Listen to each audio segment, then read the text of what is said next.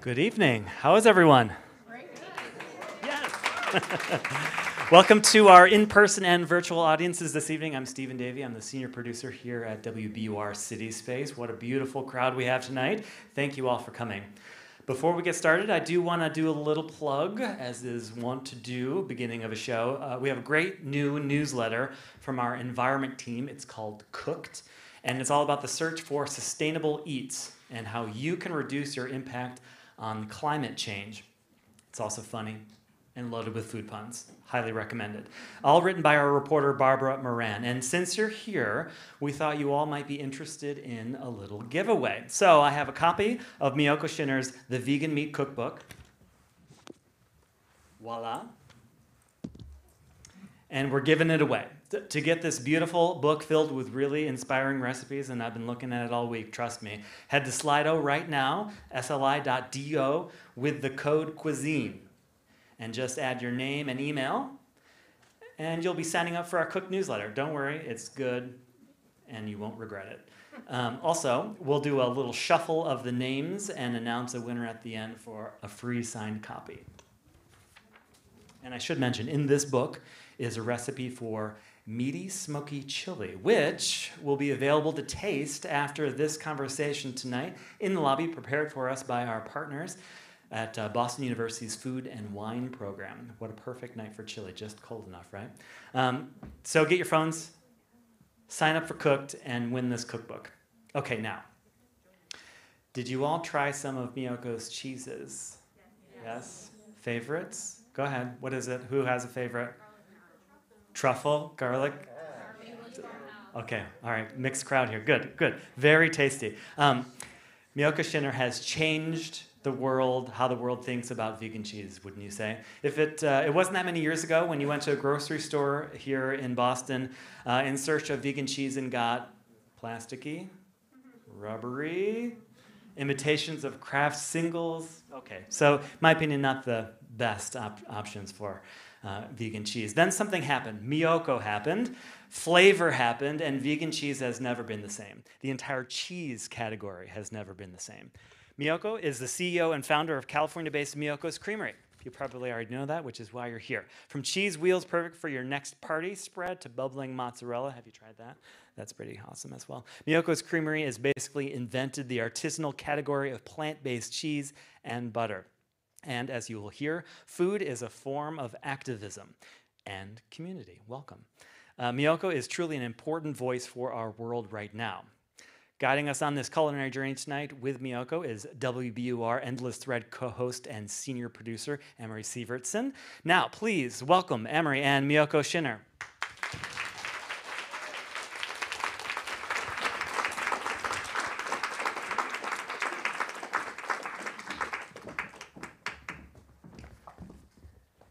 Okay, I'll get my Beyonce piece on. One second. All right. Welcome, everyone. I'll get the microphone, too. There we go. Haha. So how many, just out of a show of hands, how many people here are vegan? Oh, hell yeah. Okay. Hell yeah. Hell yeah. All right. Give it up for yourselves. How many people are vegetarian? Any vegetarians in the house? Hell yeah. How many people are lactose intolerant? Hell yeah. How many people are confused and just saw cheese in the name of the event and are now like... That's a very good reason. Yeah, that is a good reason. Well, welcome, one and all. You've now had a chance to taste Miyoko's cheese if you haven't had it before. Does anyone want to shout out a favorite that they tasted in the lobby? The truffle one. Oh, yeah, so good. Oh, yeah. Oh, yeah, the smoked mozzarella is a favorite in my household. I was telling Miyoko earlier about a way that I use the mozzarella, which we don't have time for that right now, but you can ask me afterwards. Oh, come on. We always have time to talk about, combinations like that. We were talking about rubbing a little garlic on your toast. And yeah, I make caprese toast with her caprese smoked toast. mozzarella. And so, yeah, she taught me about rubbing the raw garlic on the toast, which you're nodding. You knew that already, apparently, which good for you. I did not, but my toast will never be the same. So this event, the subtitle of it, Miyoko, was the vegan cheese revolution, which I think we're definitely in the midst of. But I think we're also, I'm feeling at least like we are in the midst of a food revolution more generally. And I think you have some thoughts about that. Where do you think we are right now, and where do you think we are hopefully going? Yeah, no, absolutely. This is, if you just look at it historically, we are at a point in history, first time ever, where humankind has actually really thought about their food choices, because it impacts everything. What we eat impacts whether or not we're going to survive as a species. And so we've come to a point where we actually have choices. For most of human history, we never really thought about what food we didn't have a choice. We didn't say, I feel like having Chinese tonight. You ate whatever was around you, whatever was in season, whatever your culture ate, that's what you ate, and you never thought about it. So this is the first time in history where we're actually thinking about food and its impact, not only on human health, but on the health of everything else, as well as the animals. So we have an opportunity. We have not only an opportunity, but a huge responsibility to think about what is the future we want to create for ourselves, for our children, for our grandchildren. How can we design a new food system that will help maintain this planet and all of its inhabitants, not just humans, but all of the other animals with whom we share the space? How can we do that? So this is a huge opportunity, because we have an opportunity to actually think about it now. We've never had that in human history. But at the same time, it's a responsibility that we have to live up to. Hear, hear. Miyoko came fired up and ready to go. I don't know if you guys were aware of that, but we all need to get on her level right now. And you can, because we are going to be taking some of your questions throughout this conversation. So maybe Stephen already said this, but it's slido.com, SLIDO.com on your phones. It's going to ask you to enter an event code, which is just the word cuisine, all lowercase. I don't know if it matters if it's lowercase or capitalized, but if you have questions, it does not matter, I'm told. Thank you. If you have questions, I'll be looking at my little cheat screen here throughout to make sure that we can get some of those in. Okay, great. That was great. So I think everyone in here has a relationship to food based on what we grew up eating, the culture that we grew up in. Can you give us kind of the quick tour of your journey with food, growing up in outside of Tokyo? Yeah. To where you are now. Absolutely. I was just telling a couple of friends that are sitting right there in the front audience there. Hey, friends. The little village that I grew up in outside of Tokyo, about 30 minutes outside of Tokyo, and I literally lived right next to a rice paddy. And that village had one car owned by the fishmonger, a three-wheeled vehicle. And, I ate rice and fish and tofu and miso soup and just very simple things. And I remember this really special day when my mother said, we're going to go eat something really special. And we got all dressed up, and instead of taking a train, we took a taxi. And we went to a department store, and in the department store was a fancy restaurant. And I sat there properly. I was probably 5 or 6 years old. And out came this little parfait bowl with one perfect scoop of vanilla ice cream. And that was my very first experience with ice cream. And I tasted it, and I thought I had been transported to heaven. I thought, what is this magical food? So, this is how I grew up. I grew up eating just a vastly different diet. And then I moved to the United States when I was 7 years old, went to public school, had to start drinking milk, which in Japan, we didn't consume. And now it's actually part of the food, the equivalent to the food pyramid or whatever it is that they have in Japan. Like, you're supposed to drink milk now. But it was not a food that was consumed in most of Asia for most of history. So that's how I grew up eating. And then when I was about 8 years old, I had cheese for the first time at a party where I had pizza. And I thought that was the most disgusting thing I'd ever had in my life. As the oil dripped down my mouth and down my throat, and I practically choked, I thought, how can people eat this stuff? I was I was grossed out. But of course, you know, I worked very, very hard at loving cheese and hence, well, where I am right now. But I still prefer, to be honest, I'm back to, now that I've figured out the cheese thing, I'm kind of back to eating rice. So. Wow. So you had like a French food detour though, right? Yeah. So what happened was, Which is you know, cheese heavy. I became a cream. vegetarian when I was 12, and so at that time, you know, there were no guides. This is back in the 60s, actually. So there were no guides on how to be vegan or vegetarian or how to get your nutrients. So there was one nutrition writer whose name I can't remember, but everybody read her. And I thought I had to eat a lot of dairy products as a vegetarian. So I did. I learned how to love dairy products. And then that went on to discovering the Time Life series that my parents had in their house. You had the Time Life series too? I read the whole thing. Me too. Food adventure. Yes, me too. Every single page, and even the. The hardcover, but the spiral bound. Oh my God! I have no idea a great series, and I tried to make. I learned all these techniques, whether it was about meat or dairy. I learned these techniques from that, and then I was turned on to Julia Child, and I read. I did the same thing. I went through Mastering the Art of French Cooking, and I tried to vegetarianize it. And then I tried to veganize it when I went vegan in the 1980s. And that was really just, you know, it was like I had just fallen in love. I was back living in Tokyo. And Tokyo, people, unbeknownst to most people, Tokyo has more Michelin-starred restaurants than all of France. So in my neighborhood, in my little neighborhood in Tokyo, within like a 5-minute walking radius, there were probably 4 or 5 French restaurants. So I frequented them because, you know, I always order something vegetarian, which meant lots of butter and lots of cheese. Yeah. And then when I went vegan, I had to figure out, how do I do this? How can I satisfy those rich, unctuous, you know, flavors, but from a vegan alternative?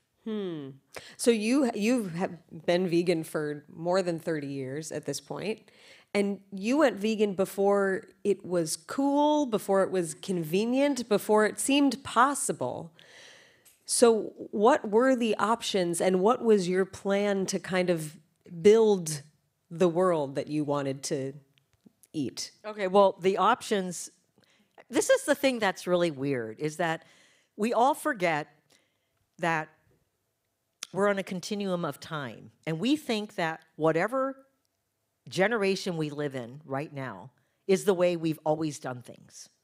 And we think, you know, the way Americans have eaten forever are burgers and French fries. And it simply isn't true. And so the Japanese had forgotten that for 800 years, Japan was basically a vegan country by royal decree because it was a Buddhist country. And there was a very, very religious emperor, I don't know, I think in the 12th century or something like that, and basically just had created this law that you were not allowed to kill or eat any 4-legged creatures. Actually, you weren't allowed to eat any flesh whatsoever. And of course, people didn't drink dairy, and so you just had to talk about not eating flesh. Now, people weren't entirely vegan. People did eat, they did fish, or they would, you know, they would catch birds and eat them. But for the most part, people couldn't afford animal foods very often, and so they were largely a vegan country. But the Japanese have forgotten that. The idea of even vegetarianism at the time in the 1980s was like a shock to most people. And it was very hard even to be a vegetarian because everything had fish stock in it. So if, you know, if you just wanted to get a bowl of, you know, soba noodles, the soba noodles might be vegan and, you know, what they put on it, the tofu or the wakame or whatever, but the broth always had fish stock in it. So it was really, really hard to be vegan outside of the home in Tokyo at that time. But, you know, I started these series of dinners on Friday nights, and I would invite random people who would invite more random people who would invite more random people. And I would have these 12-course tasting menus every Friday night in my house. And I just started doing it because I had to figure out, how do I make these things? How can I make a really amazing dinner experience? And one thing led to another, and it ended up people started bringing people that they knew that were in the food business or that were journalists or whatever. And I got a little bit of notoriety in Japan back in the 1980s and when I was in my 20s. And it led to a sort of a professional career teaching cooking classes in department stores and cooking schools, as well as working with a natural food company designing menus. And then I was going to open a restaurant, and this is, and I met this guy that was going to, he owned a bunch of restaurants, and we were going to open a restaurant together, and then it turned out he was connected with a Yakuza. And my life became miserable, so I got out of Dodge and I came back to the United States before I signed my life away. Wow. So we think of you, I think of you as the queen of vegan cheese. But there are many, in the greatest hits, in the album of Miyoko Greatest Hits, there was a pound cake at one point that you became very well known for. Maybe it was my backpack Okay. My first business was a vegan pound cake business in Tokyo, and I didn't have a car, but I had a backpack, and I could fit 71 pound cakes in my backpack. And so I delivered them by subway train all over Tokyo. Wow. I don't know what that feels like, 70 pounds on one's back. You had unturkey. Yep. This was a holiday feast, a seitan thing with crispy yuba skin on it, which, did you still make that anytime? Oh, I make it every Thanksgiving. All right, you're invited over Okay. if you, the invitation stands. How did you had a cookie too that United Airlines picked up, Yes, right? that's right. I sold cookies to United Airlines for 10 years. It was served on the vegan, low fat, and I know they had, when they used to serve food before 9/11. Yeah. But So how did you land on cheese ultimately? Not that you are not capable of so much more, but how did cheese become the focus for you? Well, so that was always the last hurdle. That was like always on my bucket list of things to create, because it was the thing that gave me the hardest, for me when I went vegan, it wasn't like I have a vegan. How many of you have like veganiversaries and the date that Yeah. Okay. I do. Well, I don't because it was more gradual for me because, living in Japan, not being able to eat out, occasionally I would eat cheese. And occasionally if I went to a party and there was some brie, I'd make sure that the vegan police weren't around and I'd steal some. So, cheese was really, like for most people, it was really, really hard to give up. And as we know, it's actually physically addicting because of casomorphine. It's not just, it's biologically addicting. So I finally just figured out, okay, I can live without cheese. I really like having little appetizers. When you have a glass of wine, I want to have that spread of little nibbles that are elegant and beautiful and delicious. And so I just figured out I can make all these other appetizers without cheese, and I made do for a long time. And then one day, my soon-to-be ex-husband came home. We were having a Christmas party that night, and he came home with this huge bag of cheese that he had bought from local cheesemakers. He said, "My guests expect cheese when they come to a party." And I was like, okay, you deal with it. I don't want to put it out.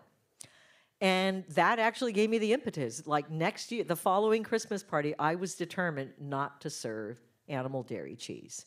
So this was in the early 2000s, and I just sort of immersed myself in learning about cheese making. I read cheese making books. I took a cheese making course at the local junior college. I was the only vegan in there who didn't actually eat anything. I just wanted to know how it all worked. Wow. And then I just, started exploring fermenting plant milks and figuring out, how do these plant milks behave when they're fermented, when you add different enzyme, your yeasts or molds or bacteria. What happens biologically?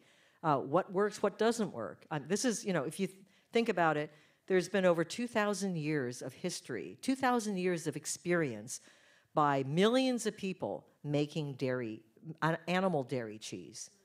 but we really don't understand plant milk fermentation. We've only been doing it for, less than 2 decades, maybe a decade. And I would say, if I was one of the earlier ones, then the fact that it's getting out there now to more and more people around the world, it's still a very, very new thing. So we just don't understand, like, what happens if you make milk out of fava beans and then you add certain bacteria to it? And which bacteria? There's thousands of bacteria.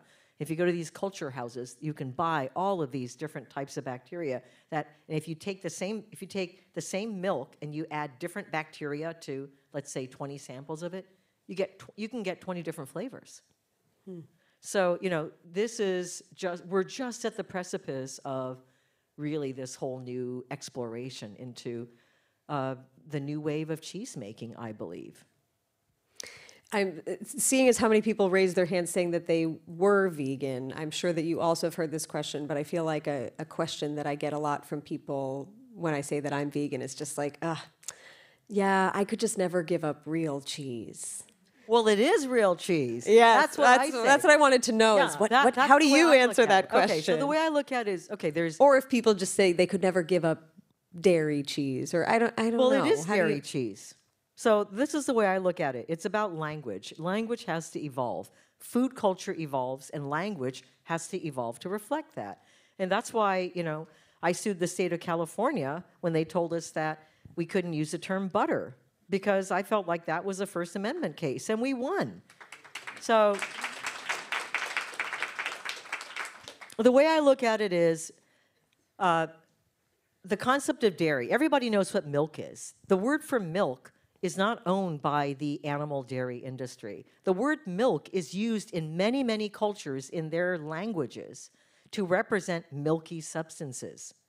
Soy milk in Japanese is tōnu. Nu is the word for milk.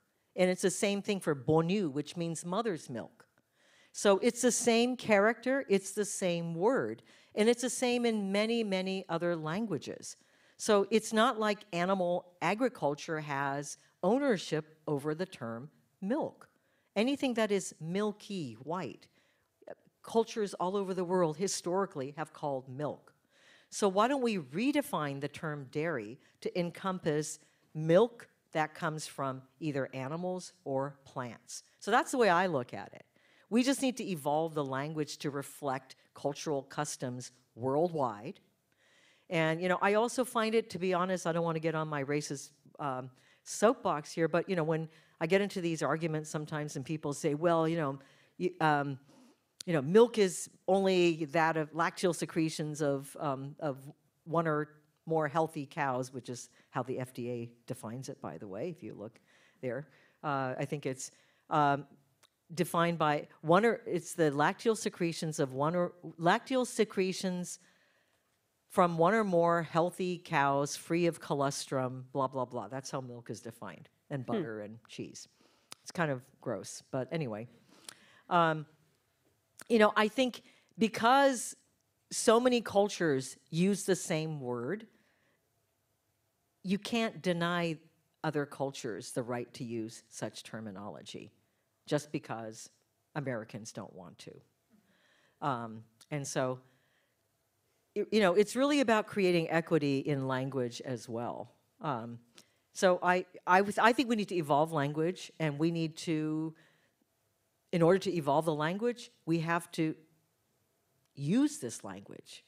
I am against using words like alt dairy or dairy alternative or dairy free, or because it's not dairy free. For me, it's plant dairy.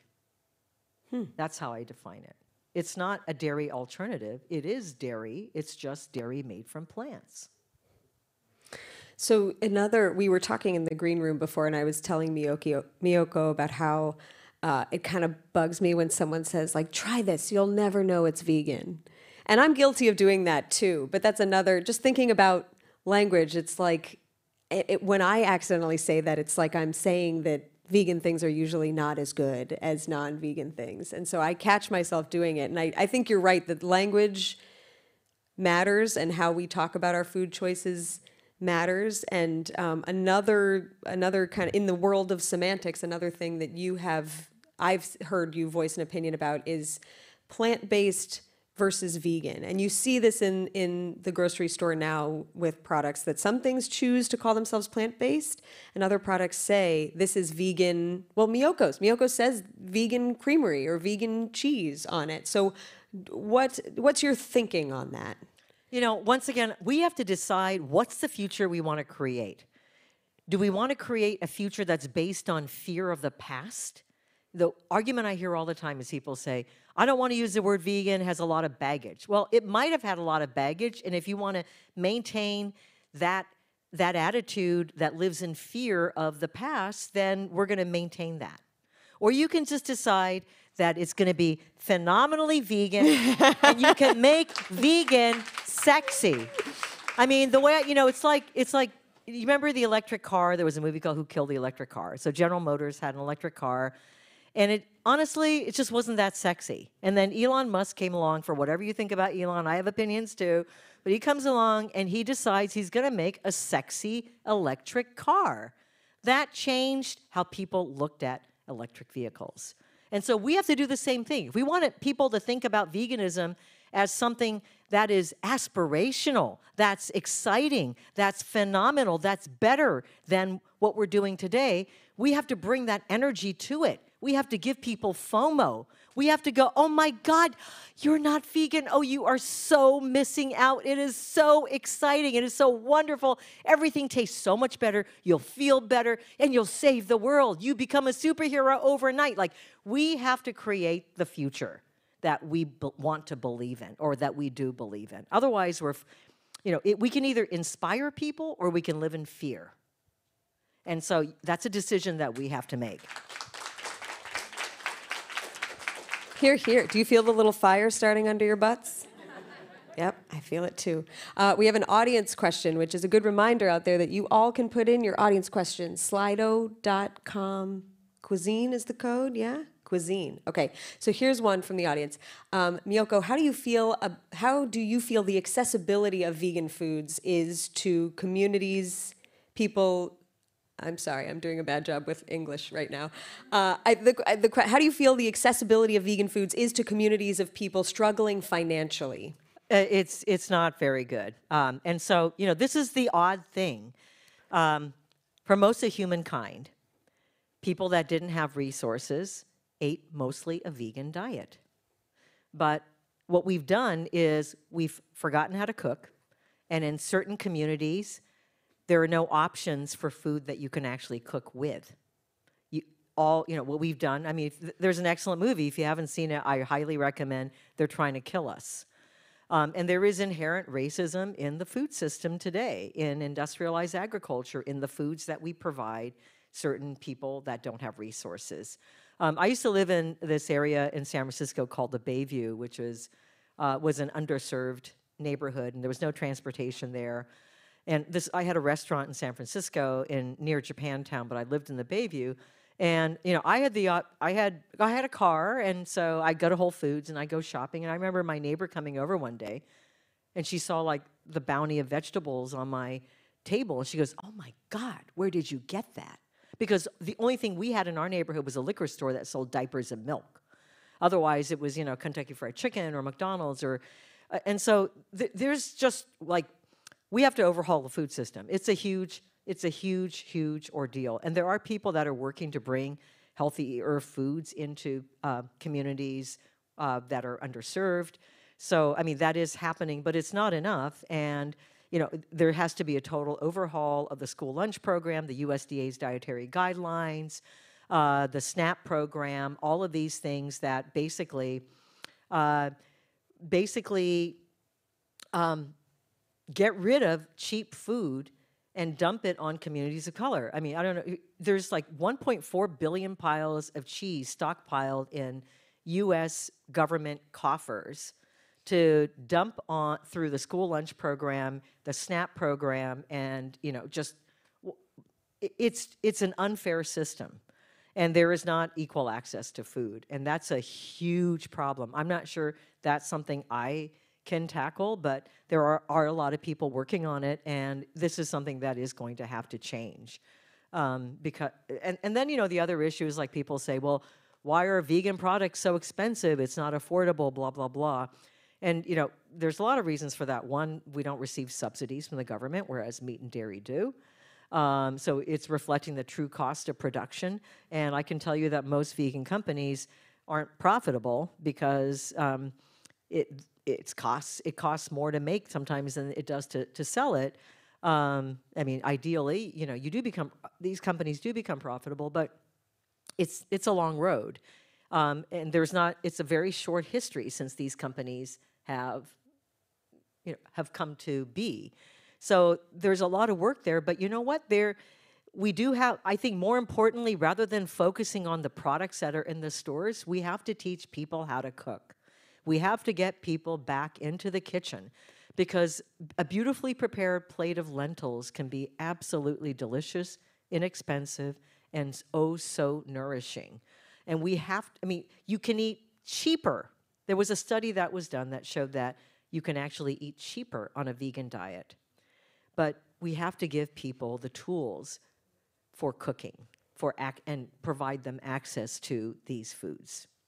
We should also point out that before you created Miyoko's Creamery, before Miyoko's Creamery at least was what it is today, you published a cookbook called Artisan Vegan Cheese. Like, you gave people the keys to the castle. There is, and there's a lot more. I mean, I've learned a lot since I wrote that book, obviously, and, you know, I have all these new approaches to making cheese since then. But yeah, there's a book out there, and, you know, there's also recipes for making cheese in the vegan meat cookbook. In fact, you told me you made the buffalo mozzarella. I did, and you can too. It was easy, it was fun. I had everything already in my house, which was amazing to make it. So it's great, and it turned out really well. And I said to my husband, I said, if it turns out well, I'm going to tell her. If I screw this up, she'll never need to know that I attempted the buffalo mozzarella. But it's easy and delicious, and you should make it tonight, tomorrow, whenever you want, all the time. So there's another question here from Slido that I had my own version of, so thank you, someone, for reading my mind. But, you know, I think I first primarily went vegan myself more for the animals, and then it was like for the environment. And when people ask me that question, I find it impossible to articulate my full feelings without sounding preachy, holier than thou. It just feels like a fine line, and I'm wondering how you personally walk it. Oftentimes I don't say anything. I invite people over for dinner, and I do it a lot. I mean, I haven't done it as much in the last couple of years because of the pandemic, but, you know, I'm constantly cooking for people. And I live in this community in a little town. I have a farmed animal sanctuary, so I'm out in the country. I'm in ag land. So I'm surrounded by ranches, farmers, and as well as equestrian centers. And I'm part of the Ladies Auxiliary, which is this little group. Do you have hats?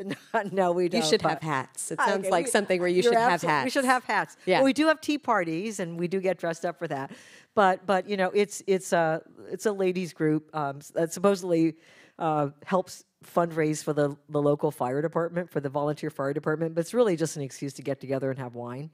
But anyway, you know, these rancher women have asked me to do cooking classes on several occasions, and I've had them over to my house, and we had these phenomenally vegan tattoos, and they all put them on one time, and, you know, it's just a matter of like how you approach it. Keep it light. You know, levity is really important, and keep it delicious.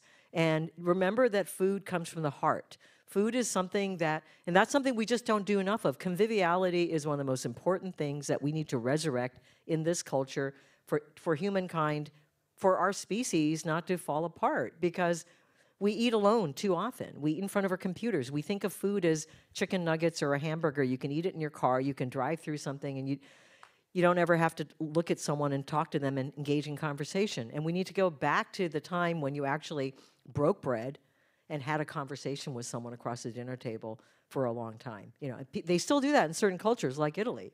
And we need to do more of that here, because that's how society stays together. And it's a sharing, it's an experience. We're sharing food, we're sharing conversation, we're sharing hearts. And when you can do that, you open up their hearts. I always say, you know, that's adage, the way to a man's heart is through his stomach. Okay, that's stupid. The way to people's hearts is through their stomachs. It really is true. When you can make delicious food and you're giving it to them as an act of love, whether it's through at a potluck or in your own home, and I encourage you to invite people if you can, because that is the greatest act of love and sharing. You change hearts, and people are much more receptive to hearing about veganism. I think that's brilliant. A quick follow-up, just because if anyone else is like me and is used to seeing the picture of Miyoko in like Veg News or the press pictures where she's flexing and showing. It's real. Yes. Was anyone else like, I wonder if it's real? It's real. So someone in the audience asked, can you tell us about your tattoo? When did you, someone says, what does it mean? Well, it says phenomenally vegan. Yeah. And so at the time, a good friend of mine who was our chief brand officer came up with this phrase, and I just thought it was brilliant because for me, it represents veganism as something that's aspirational, something that you want to try to achieve rather than, it should not be a sacrifice. Like I just got an interview, somebody sent me an interview question for some magazine. They said, what do you miss the most about, since you've gone vegan, what do you miss the most? I'm like, I don't miss anything. I've gained everything. I have so much more than when I wasn't vegan. And that's the attitude that we have to carry. We have to show that veganism is exciting, it's sexy, it's phenomenal. So anyway, the phrase really, really resonated with me. And when I turned, I've always been anti-tattoo because I was raised a proper Japanese lady. And in Japan, you don't get tattoos. In fact, I can never go to a hot spring again in Japan. They would not allow me no tattoos at hot springs. Seriously, or a public bath. That's what you miss the most. Well, I can probably cover this with a bandage because traditionally only Yakuza got tattoos in Japan. But anyway, I turned 60 and I thought, what a way to celebrate my birthday so I found a local vegan tattoo artist and I got this tattooed on my arm and I did it on Facebook Live. Let's just say it only took like an hour or so. Let's just say it wasn't as bad as childbirth, but I haven't gotten any more tattoos since. That's awesome. I was just thrilled to know that it was real after all this time. So you mentioned the farm animal sanctuary, Rancho Compasión. How did that, you're so busy. How did you have time to start a farm animal ranch? So about 7.5 years ago, we moved out like 15 minutes away from where we were living in the burbs and moved out to this beautiful area. We had heard about this house that was a kind of a fire sale, and it was beautiful, and we wanted to be in a peaceful area, so we moved out there. And there was a barn. And about a month later, a friend of mine called me up, and she said, Animal Place, which is another sanctuary, just has these 2 goats, and they can't keep them. Can you just keep them for a while? So these 2 little 6-month-old goats, Rufus and Reggie, came, and I fell in love with them. I mean, they were like dogs with horns. I took them on hiking. They went hiking with me, with the dogs, and they followed me around the house, and they were so curious.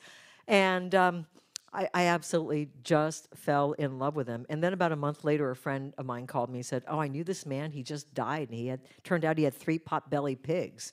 So they showed up. Larry, Curly, and then it was all over from there. It was like, so anyway, yeah. So we ended up having just like, I don't know what happens. Like people hear you have a barn, next thing you know, animals start arriving. But we're a real sanctuary now, 501c3 nonprofit, and we have staff and volunteers, and we have about 100 animals and visitation. But it's really, we're trying to be more than just a sanctuary for a rescue. So we do a lot of outreach, we do a lot of education, and we do a lot of events. We just put on a big event called the Mindful Eating Film and Food Festival. And so it was a 2-day event with a premiere and where we did the West Coast premiere of a movie called The Smell of Money, which is about pig farming in North Carolina and its impact on communities of color.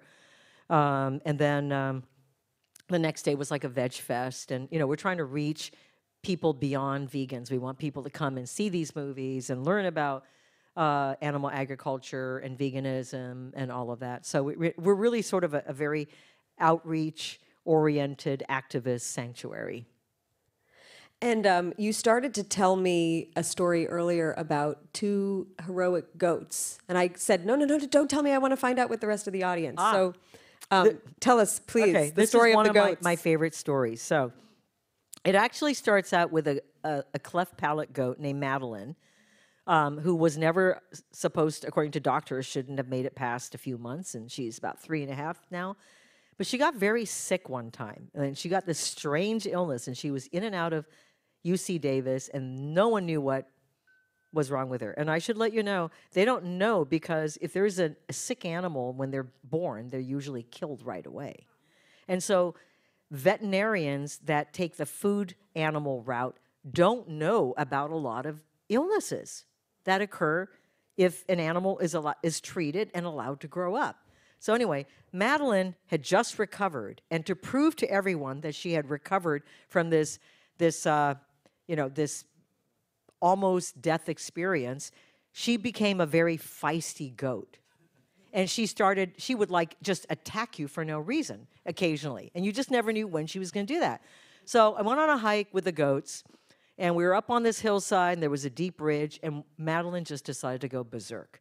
And she started, she was up on her hind leg, they get up like this, and she was coming down on me. And normally if I said no, she would stop. But she would not stop at all. And she was going full force, and I was getting closer and closer to the cliff. And I thought, this is the only time in my life I ever thought I really felt like I was in danger. I really felt, this is it, I'm going to die. All of a sudden, out of the blue, these 2 gentlemen showed up, flanked my sides, and chased off Madeline. And those 2 gentlemen were Rufus and Reggie, the original goats that came to Rancho Compasión. Wow. They were way on top of the hill somewhere. When they saw me screaming and me in danger, they came running down to rescue me. And when I hiked back down the hill, they were by my side the entire time. So when people say animals are stupid, goats are stupid, they just want to eat and sleep, no. They're just as smart as you and me. And you just have to learn to listen. You have to give them attention and treat them with respect. And they will respect you back. They will love you back.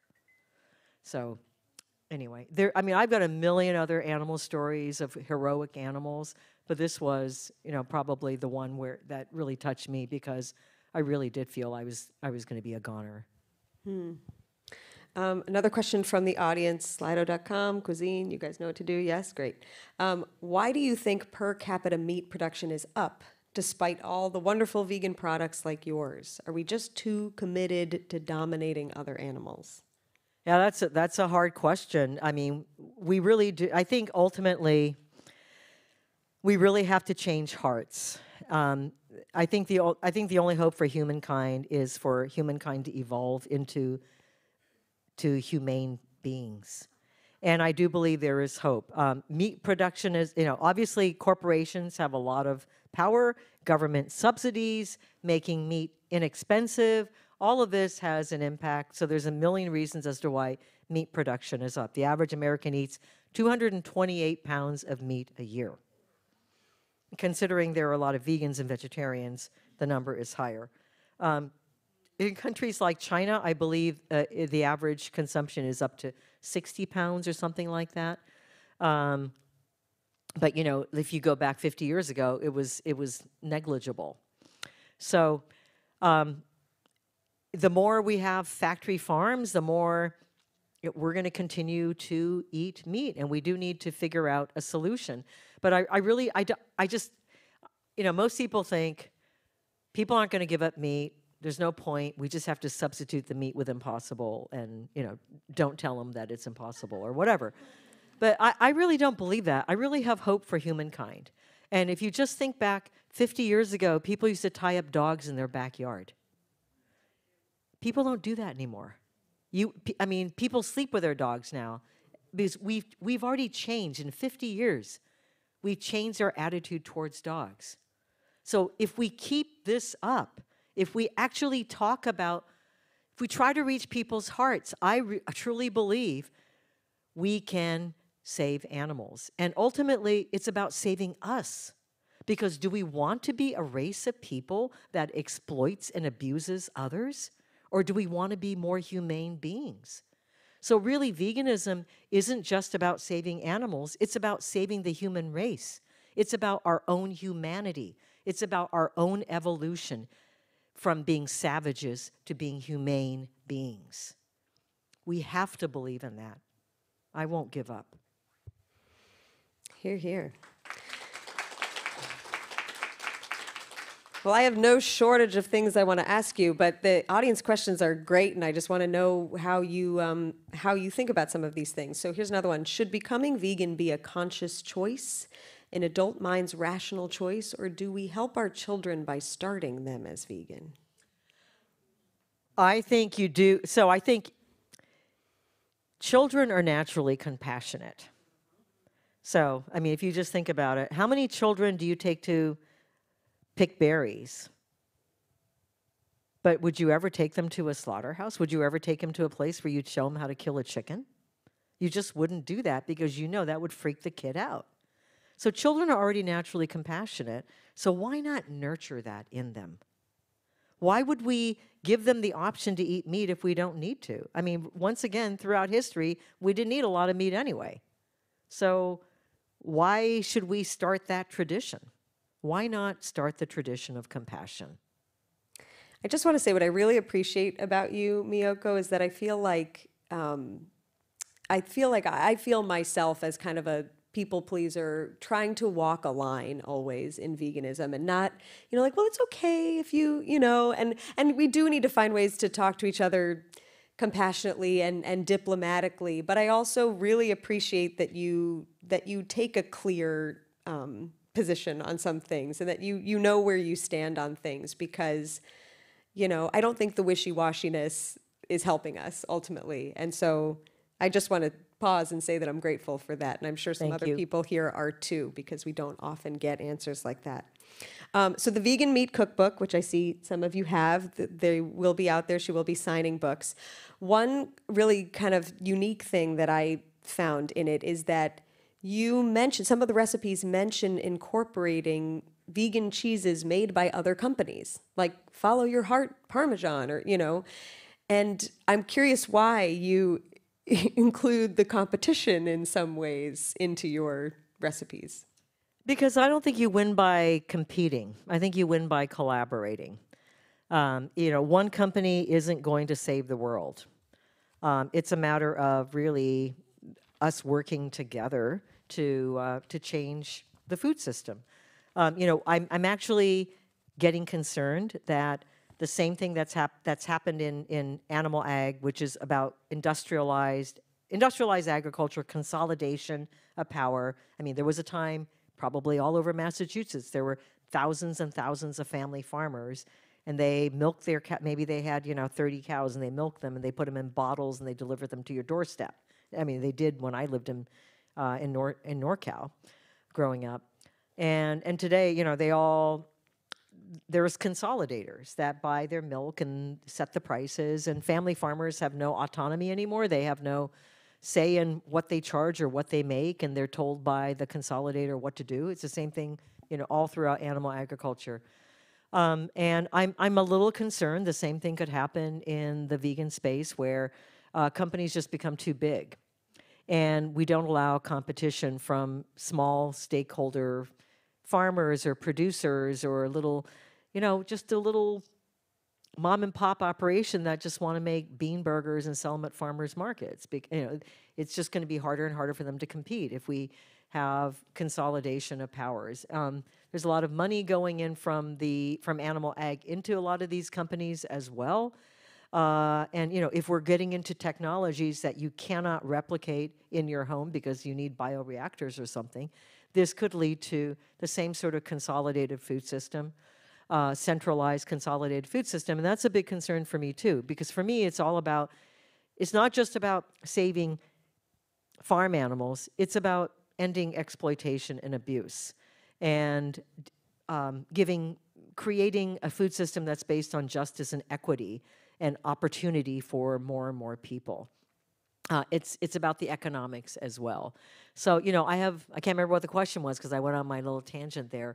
But Incorporating the competition into some of your recipes, yeah. So I do that because I want to spread the love. So I want people to have resources. I don't want to say, you can only buy Miyoko's products, and if you can't buy my product, you can't make the recipe. Too bad. That's not like, so that's why I have a whole chapter. Like, I really wanted a bigger chapter on DIY, but the publisher didn't want that. The publisher's like, you already have too many recipes in the DIY section.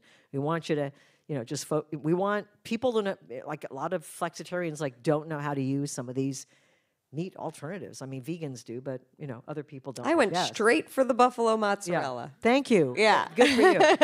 So yeah, no, I really want, I want more open source stuff.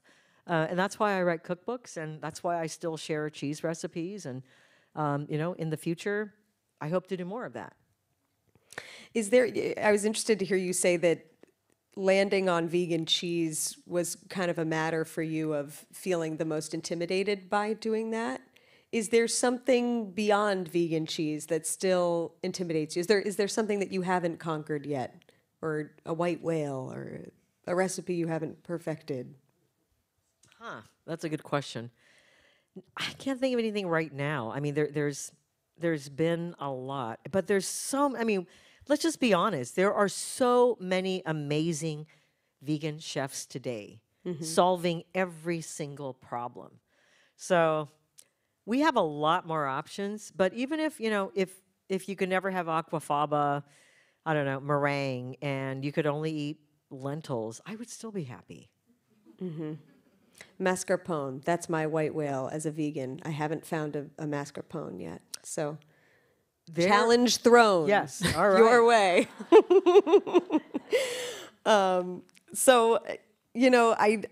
We've covered so much ground. There's one more question here that I'm hoping we can sneak in if it's okay. What's your feeling on focusing on vegan, whole foods, fiber-rich diets versus people who are focused on where do vegans get their protein?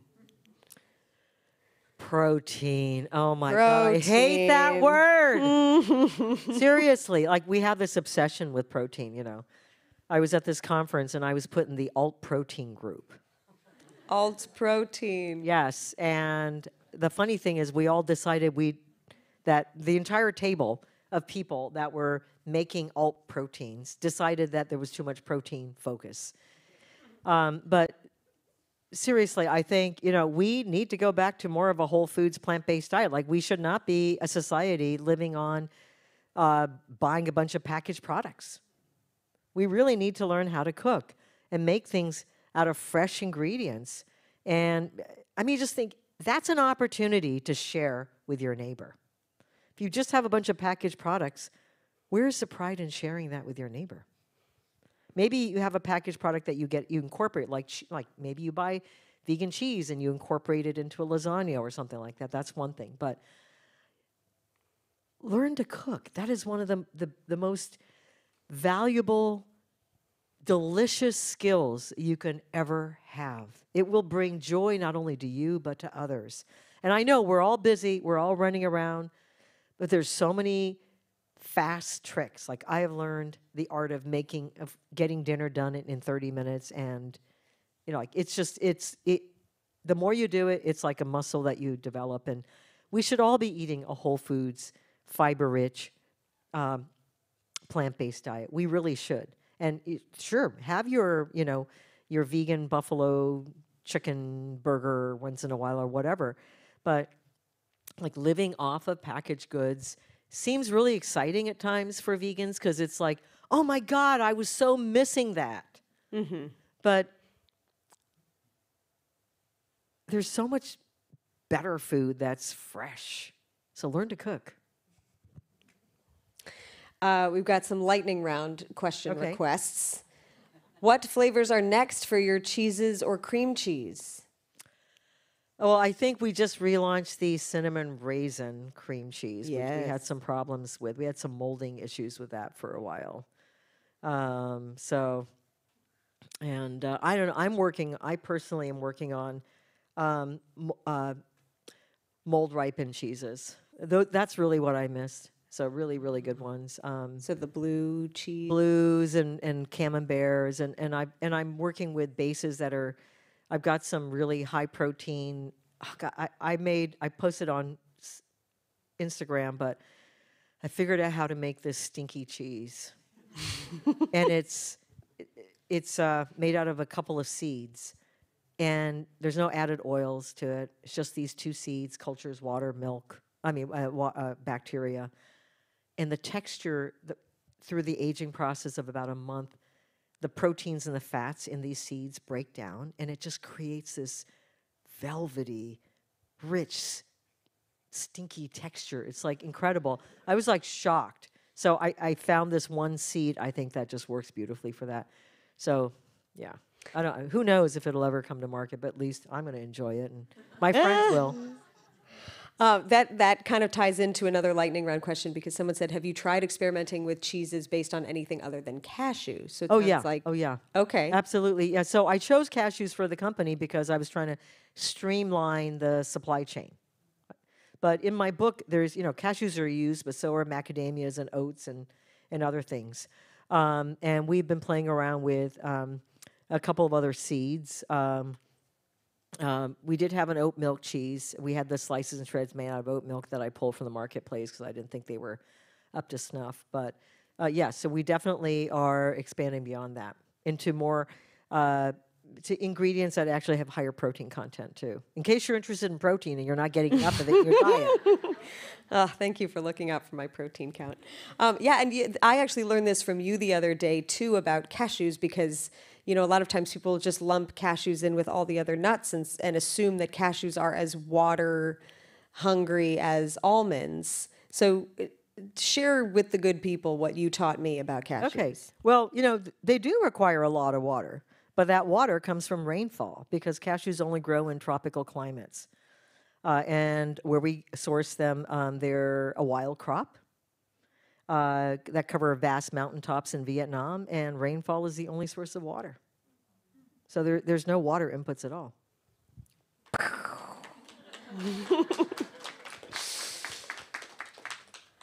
So I just, we are out of time for this portion, but I truly just want to genuinely thank you because, when I took the leap to going vegan, it took me a while. I did it really gradually. I was vegetarian for a long time. And, for desserts, I just felt like there were certain desserts that I couldn't give up. And it really took me finding products and recipes that showed me the way, that became my favorites over the I won't use the word dairy, the cow dairy options or whatever they were. And I'm sure you've been that for other people in the room, that you built the world that you wanted to see and you created the products that you wanted to eat. And in doing so, you made it possible for people like me to choose a different path, make a different choice for myself. So thank you for that on behalf of me and probably a lot of other people here. And thank you for coming to Boston and come back anytime. I'm sure everyone here is going to want to do what I immediately did, which is like, let me tell you where you got to eat. But you can tell her that too when you have your book signed that you've purchased out in the lobby right after this, where there's also some delicious vegan chili. And I'm probably saving too much because Stephen, you're going to come up and tell them all this anyway. So thank you to all of you for being here. Thank you. And for having us. Thank you, guys. Thank you so much. That was wonderful. What a good conversation. And thank you all for coming. I have a book to give away. So the winner of our, it's not a raffle, it was an automated shuffle thing that my colleagues did. Sarah Giramini. Oh my goodness. Yay! Thank you for coming. And just some notes. if you weren't one of the lucky ones that just won, as Amory said, you can get a copy of Miyoko's cookbook out there. She'll sign it. And we also have some of Miyoko's chili out there. And what you don't see in the booth back there are Slack messages coming in from them saying, it's really good. So that's happening. Anyway, get a bite of chili. And one last note, thanks to our friends at Boston University's Food and Wine program and also our partners at Brookline Booksmith who brought the books and arranged all that. Coming up next at CitySpace here, The Northern Lights on Demand with artist Dan Asher and his Borealis lights. We're going to show some of that here, and then you can go to Kendall Square where you can see the Northern Lights above Kendall Square. Above Kendall Square. That's with Radio Boston host Tizian Deering. That's Thursday, October 6th, 6:30 p.m. Tickets at wbur.org/events. And thank you. Thank you again to Miyoko. Thank you. Thank you so much, everyone, for coming.